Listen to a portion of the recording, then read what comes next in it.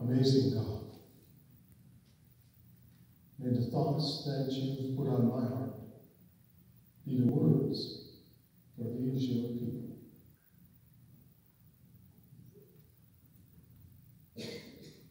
To persevere is defined by Merriam-Webster as a continued effort to do or achieve something despite difficulties, failure, or opposition. So a baby may cry persistently until someone understands what the baby is crying about and how to satisfy their condition, which will relieve their crying. And a child might persistently question some action. Why does this happen? Or when will we get there? And until an adult provides an answer to that child's question. The stove is hot, don't touch it. Or we'll get there before long, and if you don't stop asking, we'll turn around and go home. These examples of persistence are really communications issues. The baby cries to get the adult's attention. And the adult responds by determining why the baby is crying and then takes the steps necessary to relieve that problem. And a child's curiosity drives them to ask questions or take risky actions. The adult's response is to provide answers to those questions before the curiosity gets out of hand, so that the child is not seriously hurt. Stubbornness is a synonym for persistence. Webster defines stubborn as having or showing dogged determination not to change one's attitude or position on something, especially despite good arguments or reasons to change. In our family, the Jackson men are considered to be stubborn by some, because we often refuse to give up on an idea or process, even when the results we get are not what we expect. So a person is considered stubborn when they insist on doing things a specific way, even when the results are not good. Another synonym for persistence is diligence, which Webster defines as a steady, earnest, and energetic effort, devoted and painstaking work and application to accomplish an undertaking. Diligence in communications is that steady, earnest, and energetic exchange of ideas. It's a better approach than either persistent speech or stubborn attitude.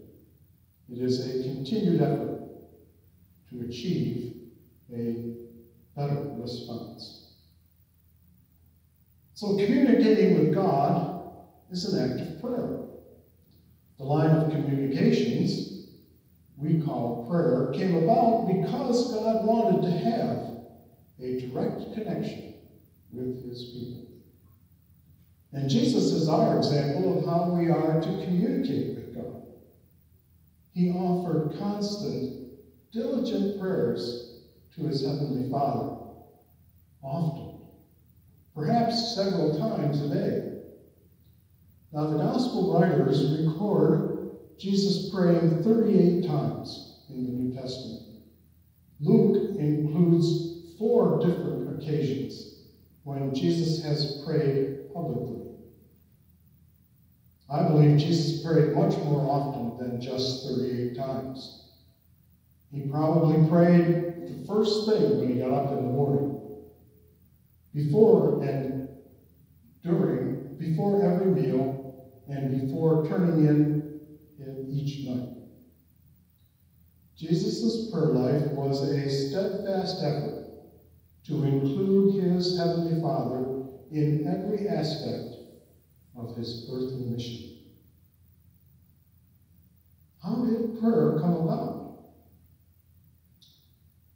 Much of the Old Testament is about God's efforts to connect with his seemingly stubborn people, who seem to be unable to grasp this concept of one God.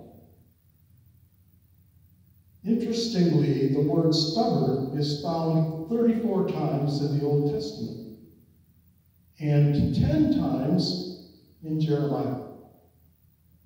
In Jeremiah 5:23 we read, "But this people has a stubborn and rebellious heart. They have turned aside and gone away." The reason they've lost contact with God is because they stubbornly refuse to live by the covenant that God gave Moses after freeing them from slavery in Egypt. In our reading this morning, God is offering the Jewish exiles in Babylon a new covenant. At this point in the narrative, Jerusalem and the temple have been destroyed. The Jews are in exile in Babylon with no way of connecting to their God. The Lord promises to write the law on the hearts of the people so that each and every one of them will be responsible for keeping the law and connecting with Him. "I will put my law within them. I will write it on their hearts, and I will be their God, and they shall be my people." Jeremiah 31:33b. We talked about life returning to normal last week. Jeremiah is urging them, the exiles, to build homes and start families and have children, and have the children marry and start homes and build new lives there while they're in exile. This new covenant is another part of what will become normal life for the Jews. Though the temple and the law of Moses are gone, the Lord will write His law on each of their hearts, so that it may be carried on to the next generation and continued to provide a connection with each individual to their Lord. As we turn to the New Testament, Jesus is encouraging His disciples to use this communication link with the Lord that came about with the institution of the New Covenant. He encourages them to pray always and to not be discouraged when it seems that their prayers have not been answered. In the parable of the unjust judge and the persistent widow, Jesus provides an example of persistent prayer and how God will respond with a just answer. Now, the unjust judge stubbornly refuses to fear God or respect people. Yet he grants the persistent widow's request, not because she makes a good case or has evidence that would support her case, but just to get her out of his hair. We don't know anything about the widow except that she's persistent. But Jesus promises His disciples that God will respond to persistent prayer with a just answer, not to get the prayer out of his hair, but to offer them a just solution for their persistent request. After assuring the disciples of God's faithfulness in answering prayer, Jesus asks a question that puts the shoe on the other foot.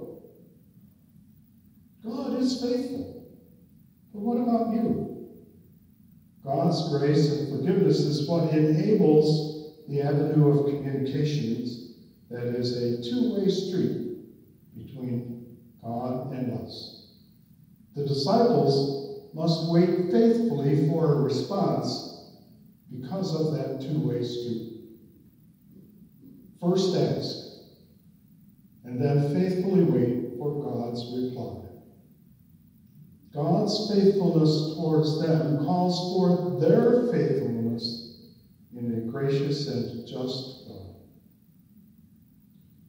So prayer must be persistent, and it must be diligent and steadfast, after the example of Jesus in the New Testament.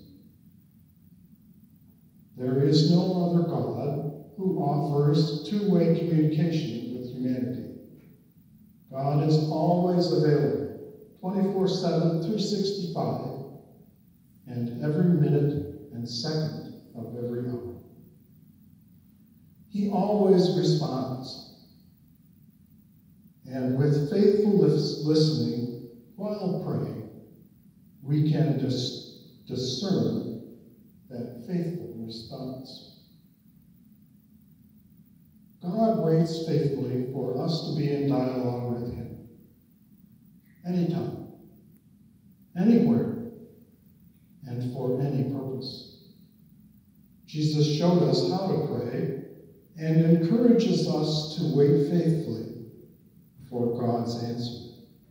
So there is no such thing as unanswered prayer, but there are stubborn prayers who do not listen diligently for God's response to their requests. All these things come about because God has opened that avenue that allows us to request and listen for responses to our human needs here on earth. And we need to take advantage of that two-way street and be in constant communication with our Lord. Amen.